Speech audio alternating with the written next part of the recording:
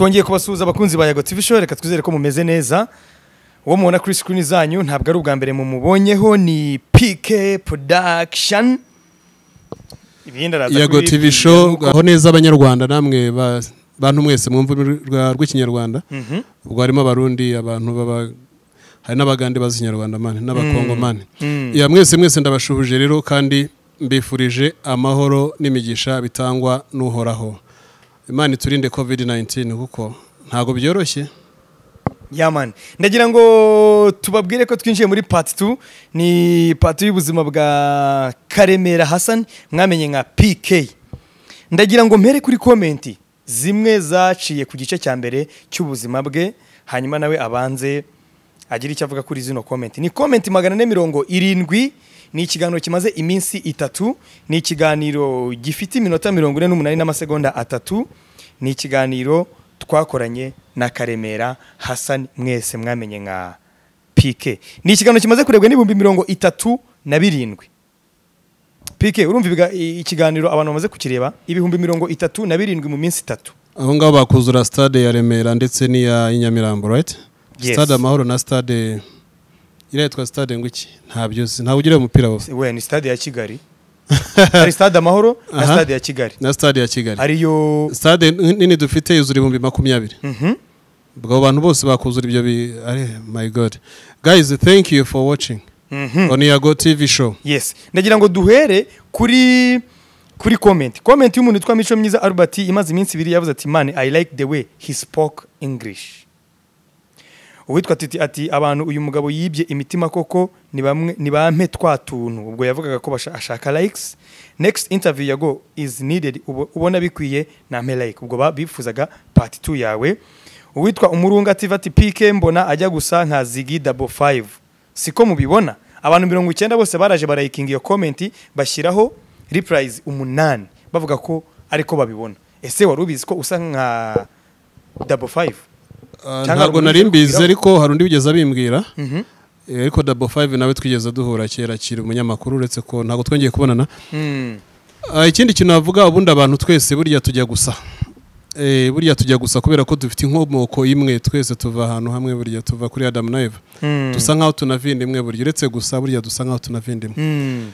Ariko by'umubiri nanone igice cy'isi dutuyemo abantu benshi ukunda gusanga basa, kuko Abanyarwanda kera mbere y'umwaduko w'amadini ndetse n'abazungu barafite uburyo abantu bamwe bajyaga basigarana ku ngo, ugasanga nyine nuko byagenze, nyine ugasanga nuko byagenze. Zimwe zigakamirwa bamwe, izindi zigakamirwa abandi, ariko bazi uko byagenze. Yego.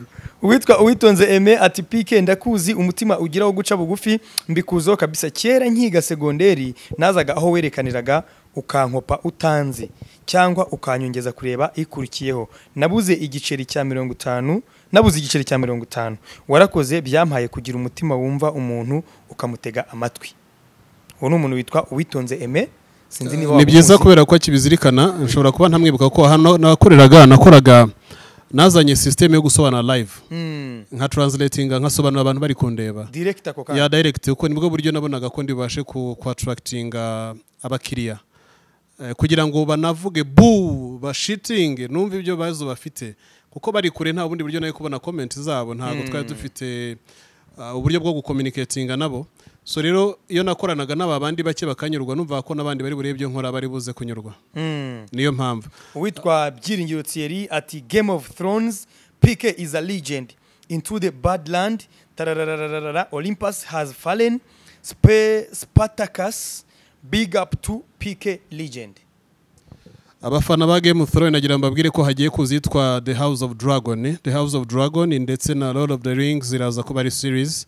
Abantu barebye The Hobbit, Lord of the Rings iraza ari series. Hanyuma Game of Thrones aho yarangiriye nanone uriya mugore Daenerys Targaryen agiye kujyanwa mu bwami bwabo bw'Abatargaryen, ngo rumaze imyaka ijya kugera ku 3,000 iriho, kubera ko ubu bwabo ku bwabo no babyaranaga kuko batashaka undi muntu ushobora kujya mu muryango wabo. So keep watching, tugiye kureba the real story of how they been build the empire for almost 3 years.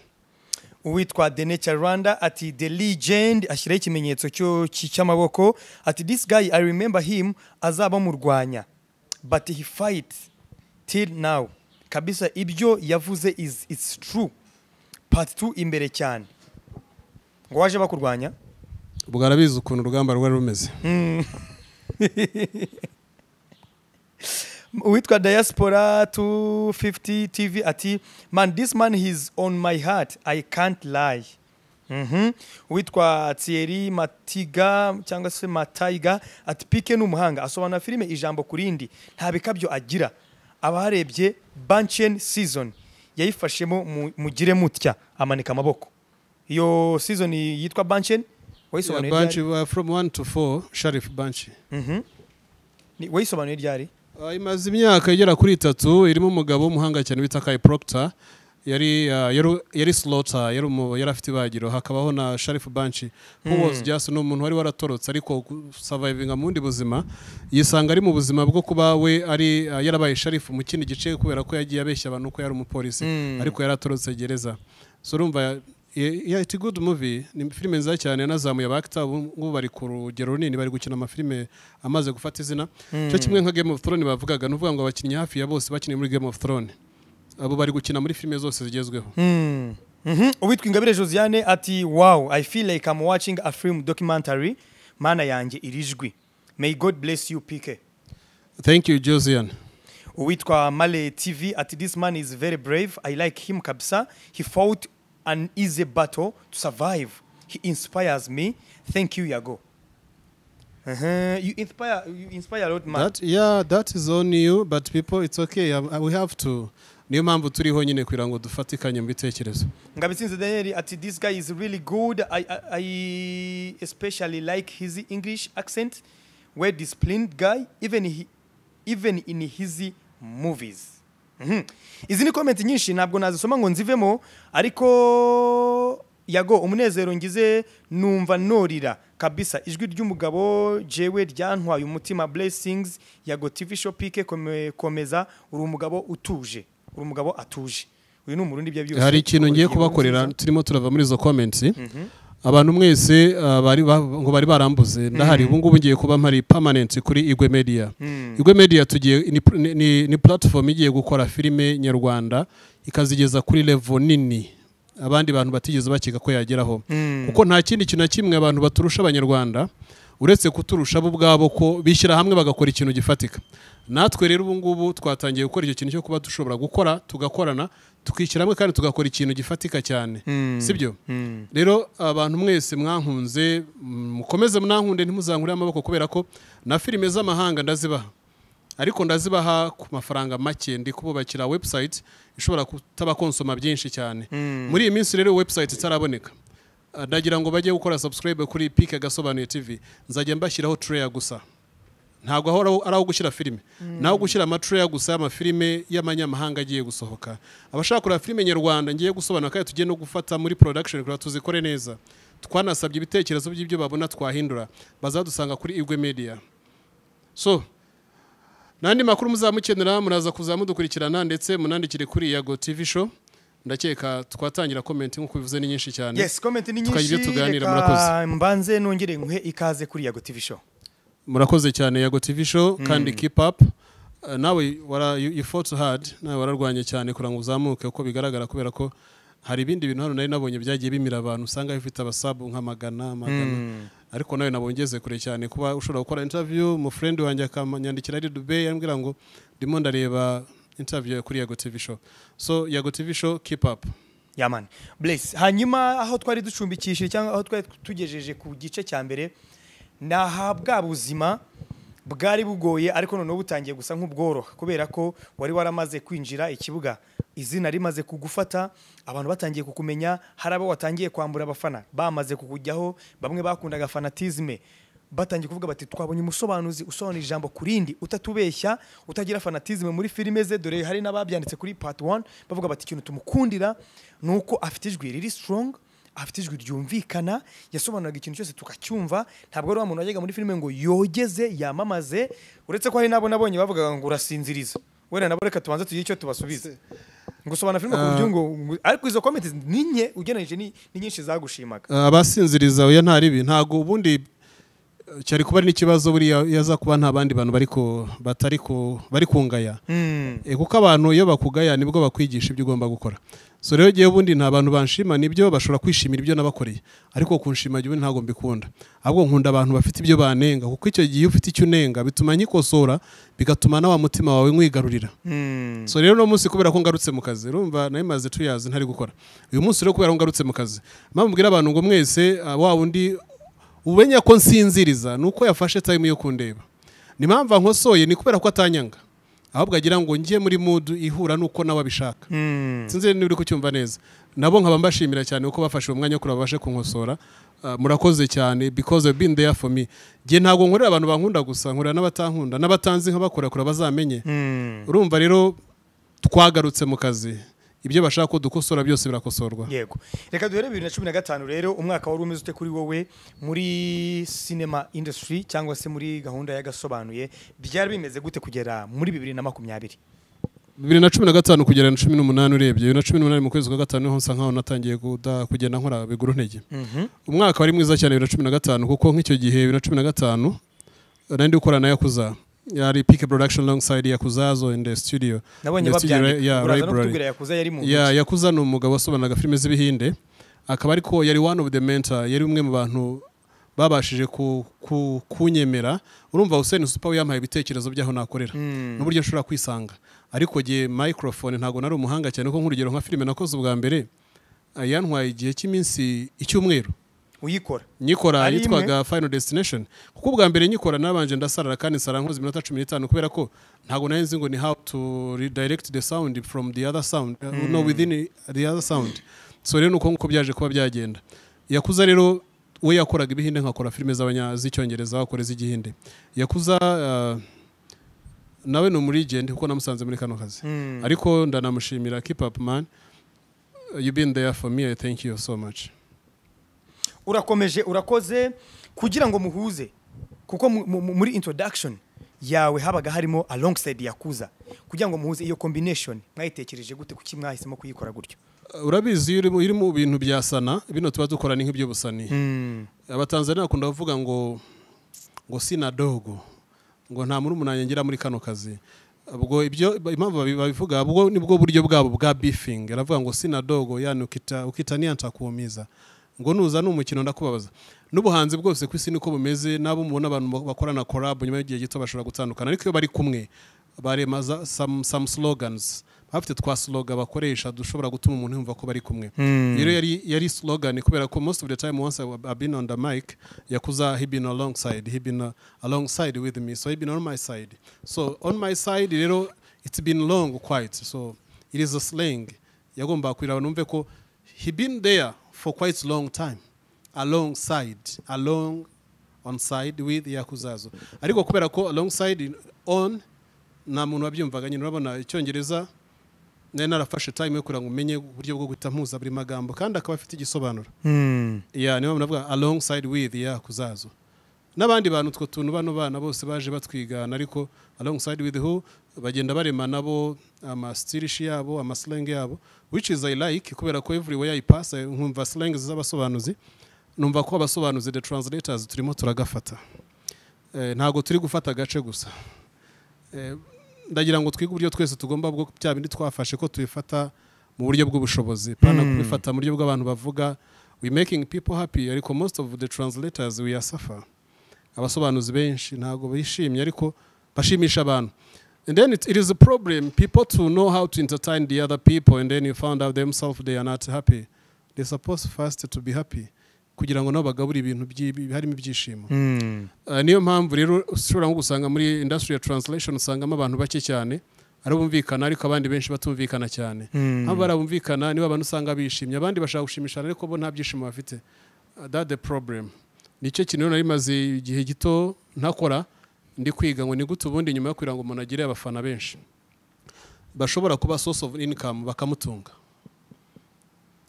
Je ntago nshaka benshi cyane bingwiza murongo, ndashaka bariya bahagije bazishimira ibyo nkora bikantunga, ariko nabo bakishima urugero kingana nk'icyo bashaka. Ibihugu byinshi byo muri Afrika abantu benshi usanga badafite ibyishimo kamere, bashaka ibyishimo ni nk'ibitirano umuntu agenda agakodesha ahantu agatira. So people they need to watch something which can make them happy, feeling happy, because they are happy, their happy feelings is too low.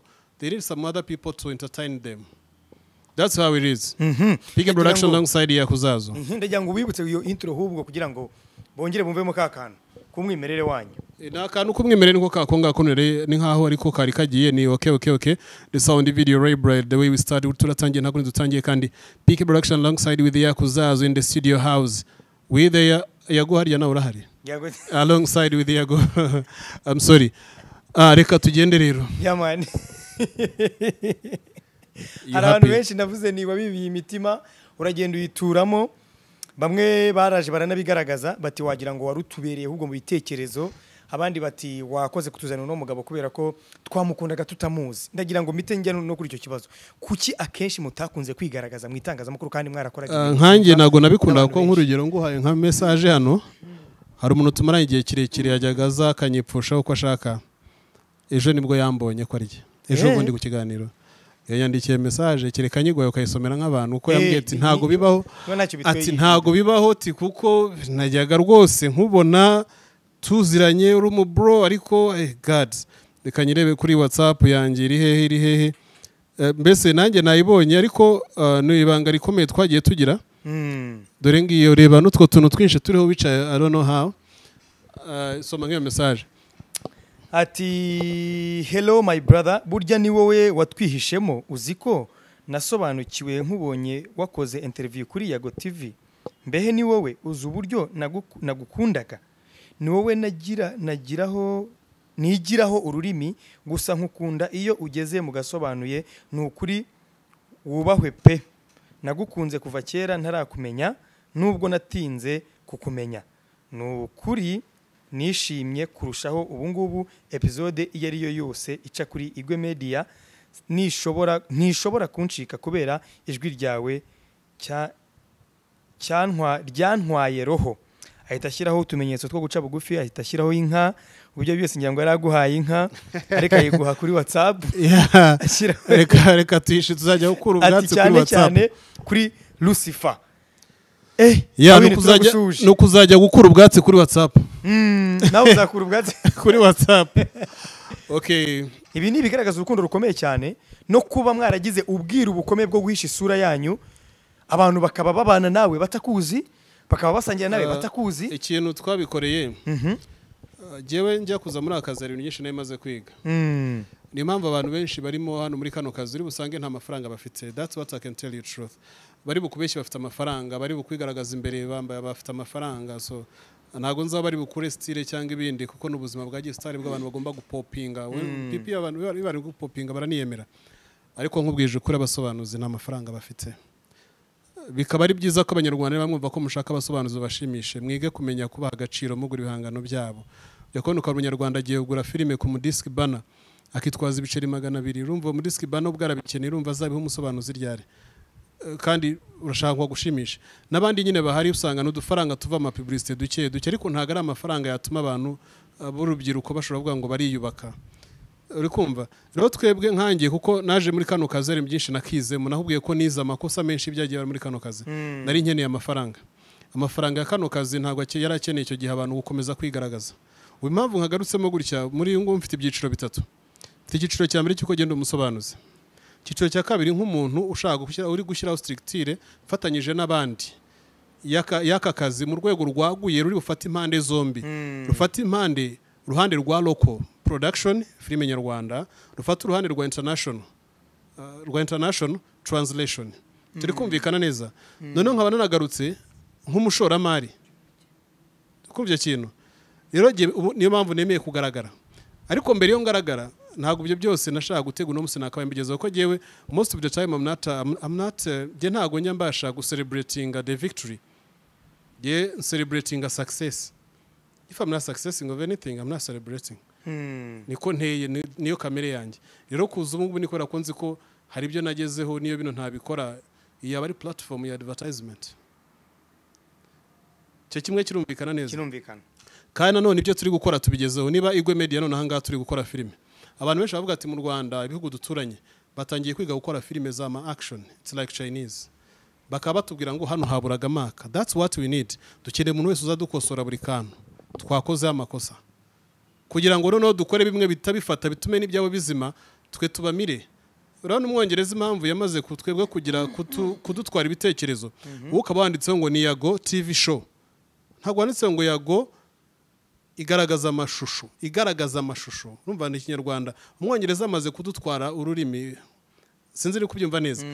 Nuko we agira ngo adukontorore, natwe tugiye gukontorora ibihugu duturanye dukoresha ururimi rwacu, kuko nk'abarundi bari gukoresha Ikinyarwanda ijana kurindi icyo nzi cyo, kuko niba filime yanjye bashobora kwiyumva bose bakayisobanukirwa, bamaze gutangira kujya mu mwuka w'Abanyarwanda.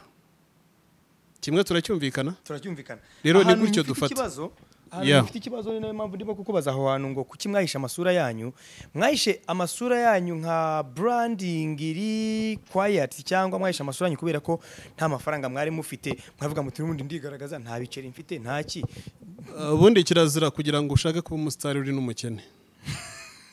Icyo ni ikintu cya mbere kizira. Igero twari turi gukora dushaka amafaranga kuri tubanze erega gukira atagira n'ubyumva ngo agire ngo mfite ama etage, babanze basobanukirwe no kubugeze muri cya cyicaro ushobora kuba hari ibyo wakwifasha nta muntu bisabye, kubanza ukihaza. Mbere yo ntago twari twihagije, icyo cyari icya mbere.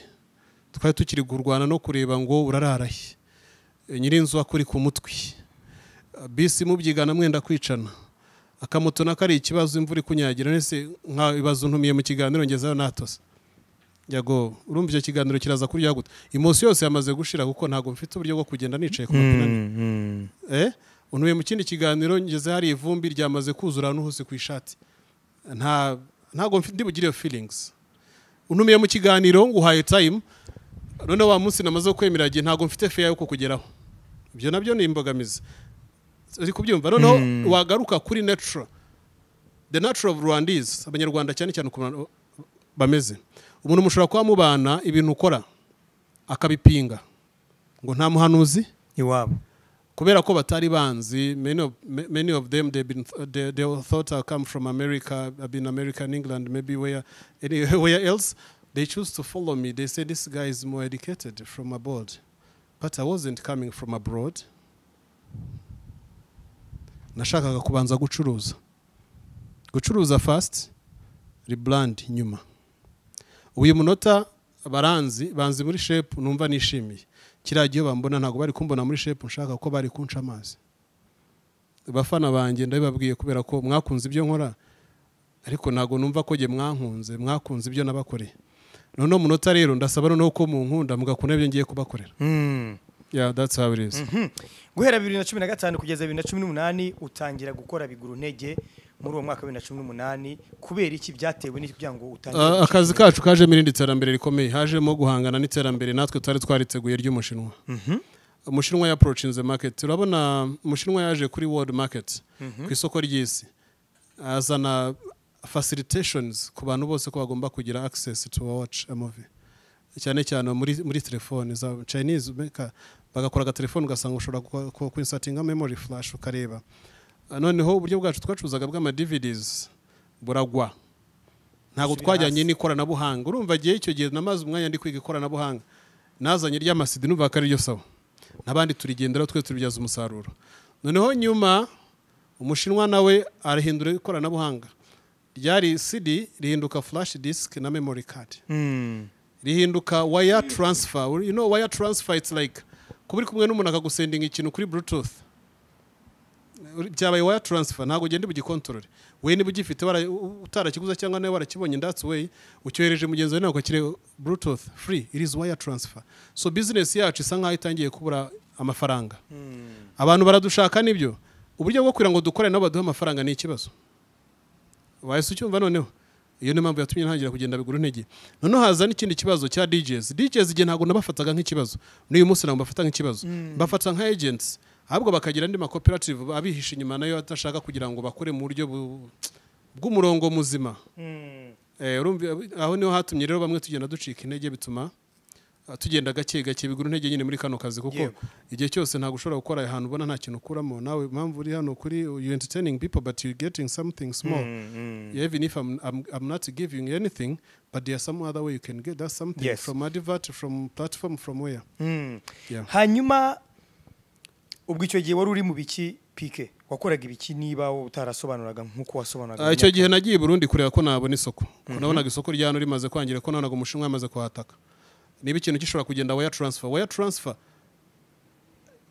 mbaze kubona ko ntago ndi bugikontrole iriya capacity ntago nyifite ntago mfite time yo gusubira kwiga ahubwo ndavuze ngo reka ndebye gukiri munsi y'igihugu cy'u Rwanda mu iterambere ari cyo njya gukoreramo mbona amafaranga ahubwo nyazane mu Rwanda shore mu bindi nagiye Burundi koko kugira ngo nkore narakoze ukwezi kumwe makorera miliyoni 2 nkora z'amarundi nkora nyine live to live ariko ntigena ari kumwe nayakuza muri zo 2M z'amarundi twaravunshira amafaranga 700 by'amanyarwanda ariko twaranayakoresheje kuryama mu mahoteli kukama modoka n'ibindi dusanga naho hari ibintu byinshi bitari guhura nuko twabishakaga ibihugu byinshi bya Afrika bifite political conflict makimbirane ya politiki makimbirane ya politiki ashobora kugira n'abantu banini bari hejuru abantu bari hasi no bakabigenderamo bikabyazanzovu nyine ariko ntago ruvuga ngo hari ugeza duhutaza ntawe ahubwo twebwe twagize ubwoba bw'uko tubona ko kwegeranya abantu mu gihugu bari kukubwira ngo mugendeye kuri amategeko moto zigende gutya kwegeranya abantu bagera kuri 200 ugatekereza ngo hagize nk'umuntu utari umufana wawe ugomba kubitekereza uzana nka grenade akaza kanagamo bagufata gute muri icyo gihugu so nyuma yo kwezi twese tugaruka mu Rwanda tugarutse twiga ubundi buryo bwo gukora dukorana n'amakampani nka za DAD dukorana n'amakoperative ya United Street Promotion dukorana na za KFD za filime nyarwanda dukorana n'amakampani menshi ya za Steps so za UGMC company zigenda ziba nyinshi buri munsi day to day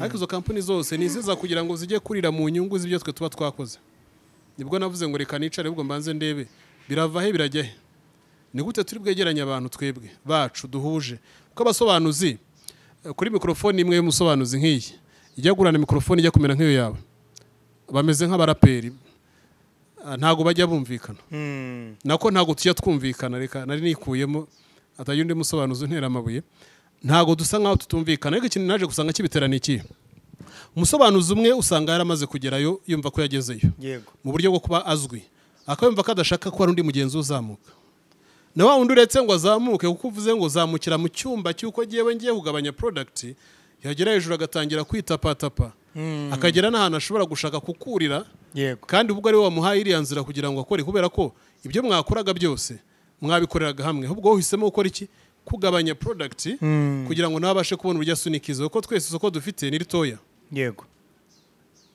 ariko ubu turi kwiga uburyo twese agomba kuvamo amakimbirane yenda harimo amakimbirane navuga ko ari ay'ubwana hakaba harimo amakimbirane navuga ngo washingiye ku nyungu ariko nazo n'abanyesitana hari hakaba amakimbirane n'ibyo gupingana turi gushaka uburyo ibyo bintu byose byava mu nzira hakabaho ka kazi gashobora kudutunga twese ku kigero kimwe tugashimisha abantu koko mu buryo bwemewe n'amategeko akazi kagakorwa abantu bakarimo babishoboye hari n'igihe ureba nka filime ukabona nk'abantu barayangije cyane ku buryo n'umuntu uyireba abangamirwa n'uburyo iyo filime ikozemo ariko ataravuga ngo habuze abayishoboye atanavuga ngo uwo nguwo wabikoze akayangiza aramutse ayobowe neza we ntiyayikora nawe ashobora kuyoborwa neza n'akaba ashobora gukora filime neza cyangwa ashobora no guhugurwa ikintu cya mbere nuko afite umutima wo kumva ko ibyo bintu ashaka kubikora ko ntago aruvuga ngo tuzakora ngo bikuramo abantu bamwe oya abo bose bumva ko babiyobotse ahubwo bashyirirweho umurongo muremure banahabwe n'andi mahugurwa ka kazi uko ariko bakunda nge nizera neza ko umuntu ukunda akazi yagakoze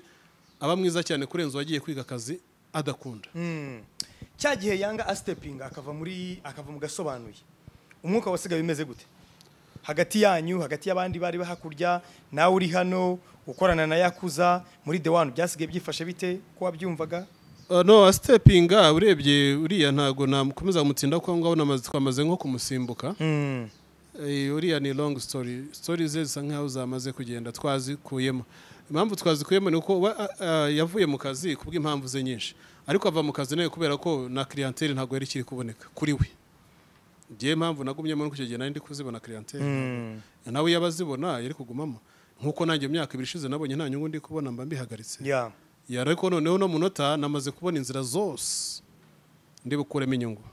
Musobanuzi uri bungende inyuma turakorana. Ujya imbere yanjye sina dogo cya Giswahili. Ujya imbere yanjye muri kano kazi. Ya sina dogo. Ugenda inyuma turakorana. Ujya imbere bose barenda bizi kandi bafite umunwa nicyo twese dukoresha, dutunzwe no gucuruza amagambo dushyira muri filime z'amahanga. Sina dogo.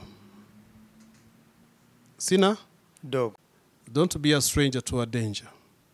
Don't be a stranger to a danger. A danger. As long as you know that. Nabonye inzira nkuramo amafaranga muri filime zisobanuye kandi menshi cyane. Uwungi inyuma wese turakorana yabone menshi cyane.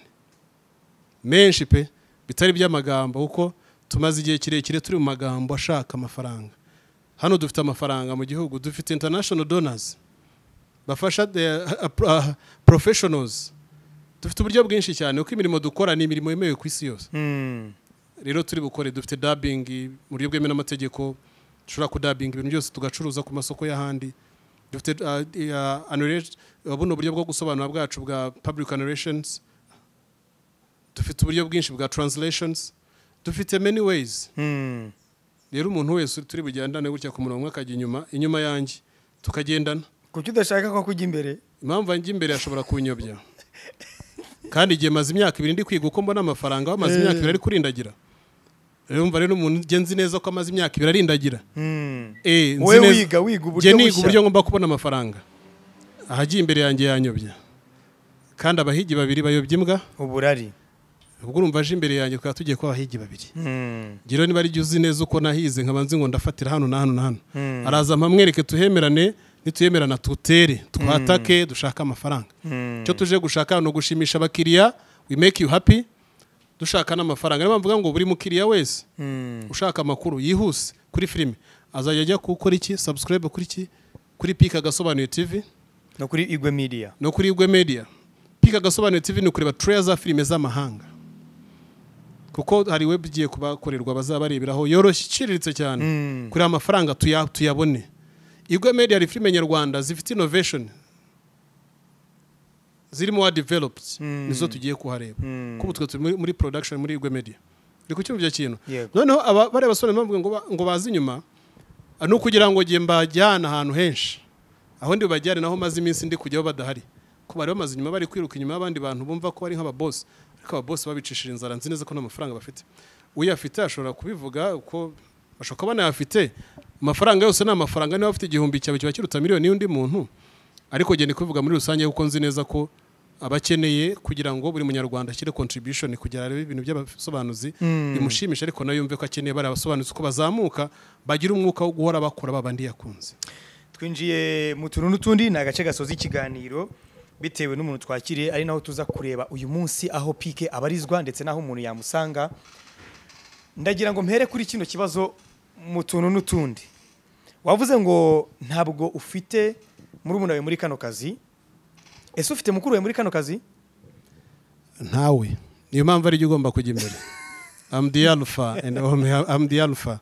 When you need to be alpha, urumva impamvu njye imbere nuko ari ugomba kujya imbere. Kandi niho ngiye kujya. Ikiza nuko nta nuwambuza kujyayo. Kuko I'm already there. Aho ngaho imbere mvuga ndahari. Singira imodoka ije guparika. Ntago ari bimwe byo kugenda na contact ibyo twarabirenze. Oya hari abantu usanga ari kugenda na contact yabwira abantu ufite amafaranga ntayo ufite. Ahubwo yashake. Niba uyashaka ngo ino tuyashake. Ejo uyarye wishimira amafaranga. Siyo kintu uri kumva neza. Gero maze imyaka ndi kwiga ni gute amafaranga aboneka kandi maze ko attractinga buriya buryo bwo kuyabona.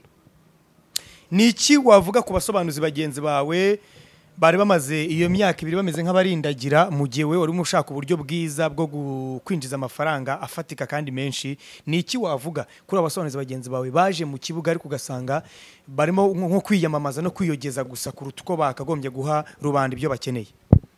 Urebye buri muntu burya afite style ye. Icyo nabwira nyine nabashimira ibyo bakoze kubera ko ibyo bakoze ni byiza. Ibyo bintu byose bakoze nibyo byatumye menya nanjye ibyo ngiye gukora kura mbona amafaranga. Ari mpamvu mvuga ngo inzira zose bubatse baze dufatikanye tuzibyaza amafaranga. Barazubatse nibyo ariko ndazibatwara. niba adashaka ko nzibatwara baraza tugabane ahubwo twongeremo amafaranga menshi. Icyo nicyo kintu cyabayeho na kera kubwa ba Master Jack nabayanga bona ba Hussein ba Super. Narabwiye ni muze dushaka amafaranga mu buryo barabyanga. Genda yashaka. Giye niko nkunda amafaranga n'abantu bose babimenye. Nkunda kubashimisha ariko nkunda n'amafaranga. Mpamvu nkunda amafaranga erega ahisha akiza urubwa. Ya amafaranga atuma umuntu agira ibintu byinshi cyane ageraho. Ubwo rero babo bafite inzira yabo babona ko ibanyuze. Ntacyo bintu nkaye bakomeza mu buzima bwabo yogagize. Bill Gates ni umukire muri Amerika na Mark Zuckerberg n'abandi. Snoop Dogg ntabwo bimuza kwiruka avuga. Calvin Caldosa yitwa Calvin Caldosa ndakeka siyo mazina ya Calvin Caldosa. Aba yogagiza cyane ariko ntago arutobana amafaranga. Rero hari umuntu kuba yogagiza cyane adafite amafaranga. Ariko nabishaka wari we wese ko basobanuzi bamaze kugera hafi 50. Bazaze bavuge ngo Musa twicare dukore. Ushatse kuvuga ko abangaba bariho baba bogagiza gusa nta mafaranga bafite? Nayo bafite. Niba banayafite bafite yo kurya amafaranga se barayazi. Amafaranga irega gusobanukirwa amafaranga. Amafaranga gusobanukirwa amafaranga kucyabikwereka. Hagira umwe muri bo wicara amezi 5 adakora. Wowe mutumira hano ku kiganiro. Reko atazambaye ishati icitse. Amaze amezi 5 adakora. Cyemaze imyaka 2 man. Do you think? Nta kintu kimwe nkora been there thinking. Kuko ubwo faranga mfite ubukontra bwinshi cyane bagiye basinyage nagiye nanga gusinya ntashobora gusinya. Munaza akamkirimira akakontra k'ibihumbi 500 400. Hari igihe nakoze nkazarinjiza miliyoni 2 mu kwezi igihe nyine. Ukanzana ugakontra ko kugira ngo uze kuntesha umutwe. Nizo barimo gusinya. Ari n'abasinye ziri munsi yezo ubwo. Mvuza abasa nk'abiyubashye. Kumbuga nkoranyambaga berekana ko basinye baba. Bagiye baberekana amafaranga aho cyo babereka impapuro. That is a promo. People they need to promote themselves. Bagiye bazikura inote z'amasheke bashyire hariya babereke. Cyangwa yenda ntimugahurire mujye mushaka ubundi buryo mutagenda mukubitana imitego. Kuko giye benshi ngunda kubanyuraho mbareba iyo bari ku muhanda. Umuntu abareba nyine ntago tugaye imibereho yabo. Ahubwo tugaye ko bo badashaka kugira ngo bagire igitekerezo mu kuzamura imibereho yabo. Bakumva bishimiye aho bari ariko ntago bazana muri kwishimira ubuzima barimo. Niba ariho bishimiye turabarekera hariya twe dukandagire twaxerere tubaceho nitumara kugera imbere bazasigara bari kubazabaza ngo ese kwa byagenze bite. Tukimwacyumvise neza. Ni icyo uvuga kubita amazina menshi bakita n'abami bagasobanuye bakavuga ko nta wundi muntu uzakoramo mu gihe bagihari. Abami amazina menshi hari ende muntu agiraga amazina menshi buriya kwisira nka Farawo ndakeka. Ari he? Hari ubwo uzirengero rye yagiraga amazina menshi uko abantu bamwitaga Imana y'iki yari Imana igaba byose Farawo. Wareba nk'urugero nka Kiliziya Gatolika icyaduka umwaduko wayo abapadiri babo babagari b'abantu bahagarariye ububasha bw'Imana ku isi. Si uyu munsi baracyahagarariye ububasha bw'Imana ku isi. Ariko byabayeho ariko bivuze ko ubu ngubu rero ayo mazina biyita barayakwiye. Abari bari kuyita ubwo bari kuyita kubera ko ubwo hari nabo babwiraga uno munota rero giye byo ntago nabyumvaga. Ni mpamvu nje ku nzira bo nibashaka amafaranga nino bibiri hari ukuba popular. Iyo ushaka kuba popular you have to be popular. Ariko iriya popularity yawe nyumirangira ite? Hari ugiye nkunda amafaranga nabo barabizi. Ntabwo ari kubeshya abo abakozi bose dukorana abantu dukorana muri industry barabizi. Nkunda amafaranga ariko bazi ko nzi no kuyashaka. Buriya nubwo ushobora kugayira ukwavu cyangwa ingeragere ariko ugomba kumenya ko ibyo nuko ari biri bizi kwiruka. Ndayakunda bazi ko nzi no kuyashaka. Mukandi ubwira ngo ndi gushaka hari abandi gushakira akazi hakurya Poland. That's how we looking for money. Ntaho twe dushakira amafaranga ntaho twateza amafaranga ahantu hamwe. Turi kuyatega ahantu henshi. Icyo umuntu yakwita cyose as long as abona ko ari cyo kimubereye je ntacyo kintwaye. Niyita umwe ku mubumbe sinisakaye azaje no gutura ku mubumbe tuye tubona tuvuge twa muntu uko numwe ku muzuka tuye hejuru y'abantu bose. Neza ubu nateje hose mukanya ndamucanyagirwa jewe nitwikiriye mfite umutaka wanjye. Ibyo bintu nibiki. So guy abantu sinzi maze iminsi numva amaterime ngo abantu ngo batwitse isi ngo ukamunyuraho arimo kunyagirwa nibereye umutaka wanjye ariko kandi yiyita umwe ku mubumbe. Ariko niyo bataranyagirwa, iyo batari kunyagirwa mbikubwire, haragiye mpura nabo bari ahandi hantu nabo bari kujya gushaka udukontake ngo mwadutije kontake tukajya mu bantu byose ni ibiki, kandi ari umwe ku mubumbe cyangwa ari mwagiye mbasura ariko iwabo aho baba mukareba n'inzira muca mu masaha. Niba nanjye nibera mu ivumba ariko ndanabyemera kubera ko iryo vumbi mbamo nta wari inyimuraho. Buri ikintu cya mbere wageze mu mujyi wa Kigali ukagiramo ubutaka bwawe, ari umujyi wa Kigali, umujyi wa Kigali wewe ntazagire gukinaho. Wageze mu mujyi wa Kigali ukaba ushobora kugenda wicaye, abandi bari kugenda bari milimetero umujyi, ntazagire umuntu gukinaho. Hari imvune runaka baragize kugira ngo ubashe kugira amafaranga. Kandi basore banjye ntago mbangarika mbagira inama, gukora amafaranga bashobora kuba banayakora koko. Gukorera amafaranga biravuna cyane, barebye ibyo bari kubira ukuntu bingana. Ariko kugumana amafaranga amwe muri ayandi bakoreye ni ikibazo gikomeye, ko benshi ntago bagumana amafaranga. Rero bayajyana mu biki pike? None se nyine baba bari gutwika isi, nyine rese niba batwika isi, nta wundi abone igurumana. Reka ahubwo dushaka amazi kizimyamwoto leta yaraziguze tuyizimye, isi zime, iyo umanutse ubugiye kuzimu twe tuzamuke. Rwose ni nacyo tugiye gukora, isi tugiye kwizimya yose yongere ibe green. Do you think you can burn the world and then I can let you burn it? Watwika isi nkureba kandi nanjye rero ntuyeho nakumerera nabi. Twese ibyo biro bibaho, ntago bibaho gahe, ibyo ntago bibaho gahe. Ubu twaje ngo batwitse ariko kabanyiraho banyagirwa. Nkibaza impamvu badatwika n'imvura ahubwo. Irega hari ibintu bavuga ukumva it doesn't make sense. Niba mvuge niba ndi mu kazi kanjye ko gusobanura nabi two tugambo tundi twose, it is a bullshit. Niba ndi mu kazi turacyari mu tuntu n'utundi. Kubera iki kano kazi kanyu tutakumvamo abakobwa, twumve amajwi y'abakobwa? Nuko kagoye cyangwa nuko kukinjiramo bivunanye, cyangwa nuko mwebwe ubwanyu mutajya mwemera ko igitsina gore kinjira muri kano kazi? Ntago tubyemera, abakobwa n'abahari nibitinyuke, ariko ikibazo nyine abakobwa banagira biragoye. Biragoye muri kano kazi, ariko murongo turi gukora uzahaba urimo n'abakobwa. Ikibazo cya mbere cyabagaho kano kazi kacu kakorwaga mu buryo butari professional, butari bwa kinyamwuga. Rero nakazi kugira ngo uzaga survivingemo bisaba kubura umuhasala cyane, bisaba guhangana cyane n'abandi bantu bahari kugira ngo abantu ijwi ryawe bazaryumve, abantu bazakumenye, bazagusobanukirwe, bumve ko bagukeneye. Niyo wagenda ukaryama ukagaruka ugasanga bagukeneye. Nk'urugero nka Thomas aramutse agarutse, nanjye nambera umufana. Thomas ni yanga, mpamvu nambera umufana, maze iminsi hari ukuntu ntafite ibyishimo byinshi.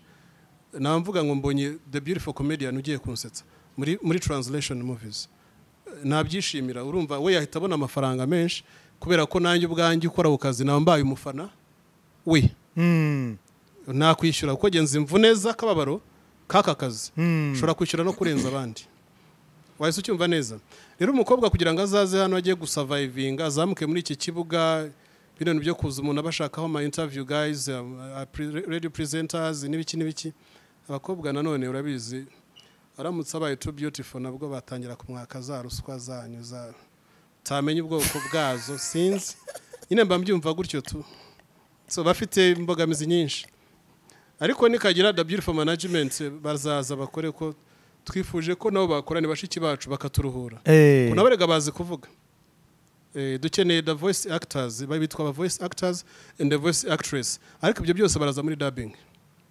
Turi gukora uburyo turi gukorana na leta akaboko ku kandi uburyo twashaka igisubizo cyatuma mu gihugu cy'u Rwanda haboneka imirimo myinshi y'abantu bacuruza ibintu bidafatika. Bifatika mu kuba bishobora kwinjiza, ariko bidafatika mu as a tangible material, like nkuko mfashe microphone. Yes. Rero dukeneye guseringa some intangible, like nkirijwe ndi gucuruza, it is intangible, ntago narifata. None other who can catch it, ariko yaryumva. Yego. Akabazo gato k'amatsiko, yanga umufata nk'umusobanuzi kabuhariwe cyangwa umufata nk'umukomediye kabuhariwe mu gusobanura? Yanga rero mvuze bya byanga ni birebire, kuko impamvu navuze gutyo, Yanga ntago ge mwanga, none uko gusa nagiye nanga some shits he been doing, utuntu twine tw'umwanda tw'utwanda tumwe yagiye akora, ariko Yanga ndamukunda giye ubundi. Hari filime ze usanga isobanuye neza, hari usanga iri byo gusetsa, hari usanga iri ibintu by'ibitutsi utamenya. So urumva ntago navuga ngo namfata muri hejari, ariko gusa icyo gihe mukundira muri ibyo nkunda ntago ushobora kureba filime yanga ngo mbere guseka. He's a comedian. Yeah, for me he's a comedian because he make me laugh, he make me happy, he make me feel like I need to smile a little, to laugh. Nanubwo ari ukumwenyura ndanaseka ahubwo nkanatembagara rwose. Hanyuma tugana ku musozo PK. Uti urugendo ntirwari rworoshye ariko rwarashobotse. Uti nkunda amafaranga ariko nanone nzi kuyashakisha. Uti abakobwa twakwishimira kubumva. Kuba iyo myaka yose guhera muri 2007 kugeza 2021 kuba tutarumva byibuze nijwi ry'umukobwa. Ibyo bintu wabisobanurira gute umuntu wenda ukunda gasobanura cyangwa ukurikirana gasobanuye? Wabimusobanura uyanga byumve byibuze. Mutarumva ijwi ry'umukobwa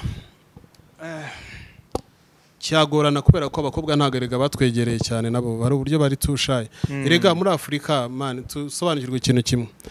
Muri Afrika abantu benshi ntago barasobanukirwa kujya ku isoko ry'umurimo. Ushobora gusanga yene bari ryarahawe inyito mbi kenshi na kenshi n'abantu bamwe bari mu nzego za leta. Akazi kacu inzego zimwe za leta zari zaragafashe nk'akazi kabi. Icyo ni cyambere banza gusobanukirwa. Noneho ikindi kintu cya kabiri abakobwa kuva na kera n'abantu bahoraga bikura muri societe. Ugasanga babikuye muri societe abantu bakora ibintu bakumva ko mu buzima bwabo imirimo yabo yo gukora ya mbere ariyo mu rugo.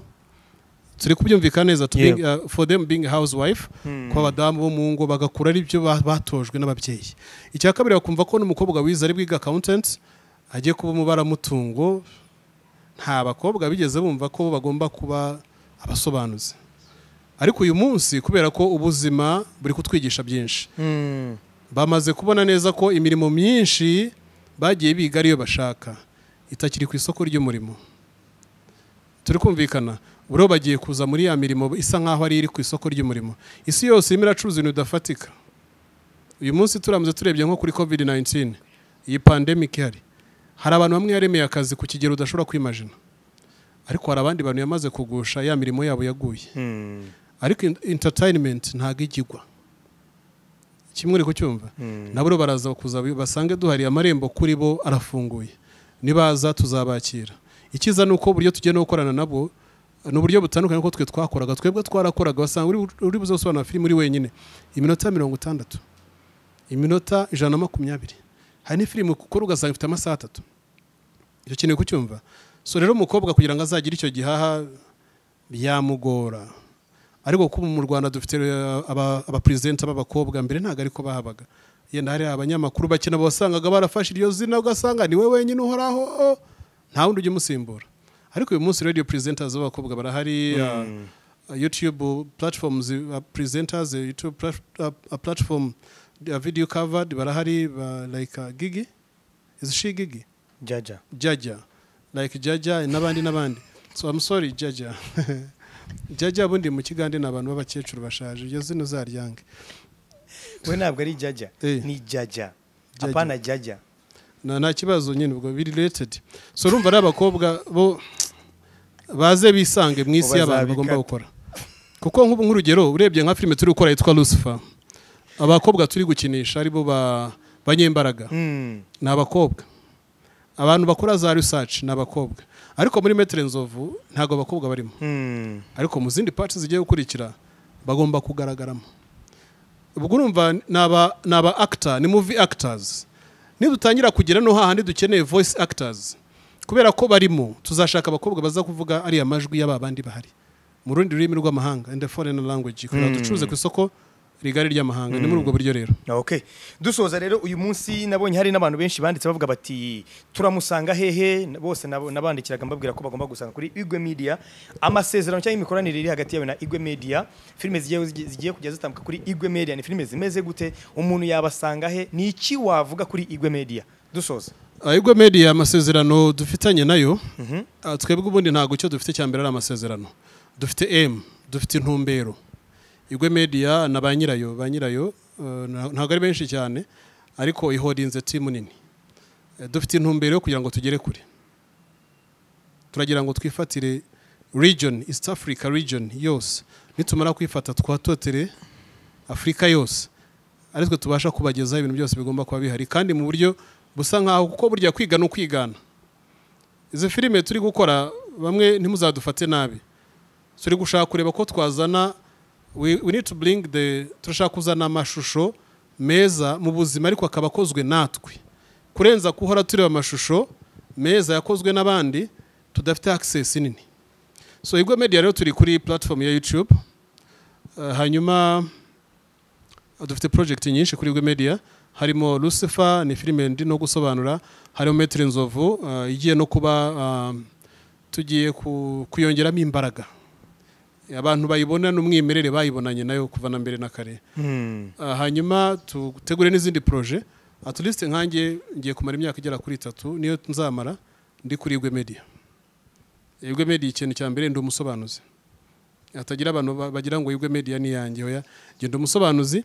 Ikindi cya mbere kuri Igwe, ikindi cya kabiri kuri Igwe Media ndi umufasha myumvire w'abantu bo muri Igwe Media, kuko hari uvuga ngo umuntu n'umushoramari yaje gushora imari ariko ntabanze kumenya ngo abantu bundi bashaka imari bo ni bantu bwoko ki. Niyo mpamvu ubona abanyarwanda benshi umuntu azabwira ngo mfasha dukore filime, mwamara gukora filime ejo agahita homba, hatanahomba mwakoranaga ugahita uvuga ngo ariko ubundi ko ari igihe wari umugize wakwigendera, ariko ntabwo uba umugize. Filime ni ibitekerezo by'abantu bagenda bungikiranya n'abandi. Niyo mpamvu natwe tubwira abantu ngo muri ibi twakoze muduhe ibitekerezo, ibyo bitekerezo byose mwaduhaye bafana nibyo tugiye kudevelopa bivemo ibindi noneho bibashimisha kugira umushaka. Iyo niyo gahunda. Ibindi byo by'amasezerano mwabaza boss nyiri Igwe Media yitwa Hanze Felix, aba muri Amerika ariko muri iyi minsi ari hano i Kigali.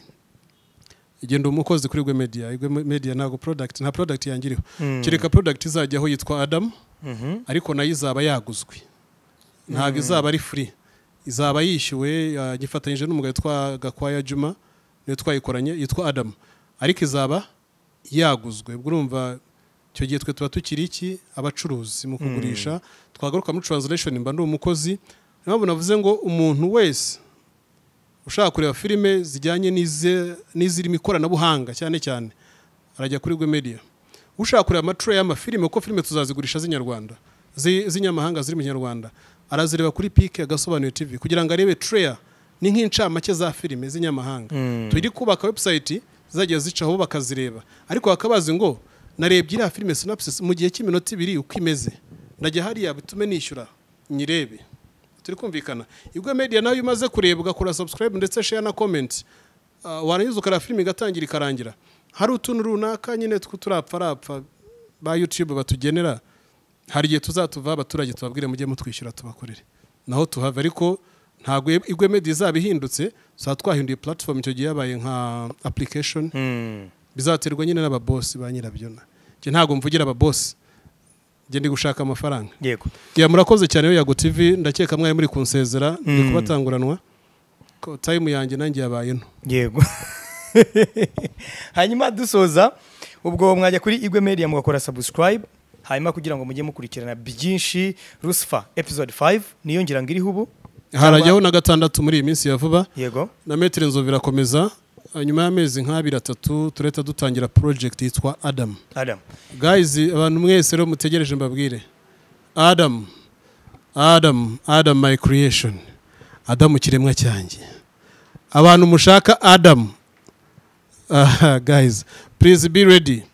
Ari ibintu byinshi abantu benshi mutari muzi twabwiye kuri Adam, twabwiye na Eva ko Adam ngo yariye ngurwa iki urubuto rwo muri Eden, ariko nago numva ko igihe cyose Satan yamaranye na Eva yamubwiye ijambo rimwe gusa, which is I like ku bagore ko mugira ibanga rikomeye kuva icyo gihe cya Adam na Eva mwabitse banga kugeza uyu munsi tuzi ijambo rimwe gusa urubuto. So Adam rero muyikurikire guys, turabakunda cyane. Bakoze cyane Pike. Ciao.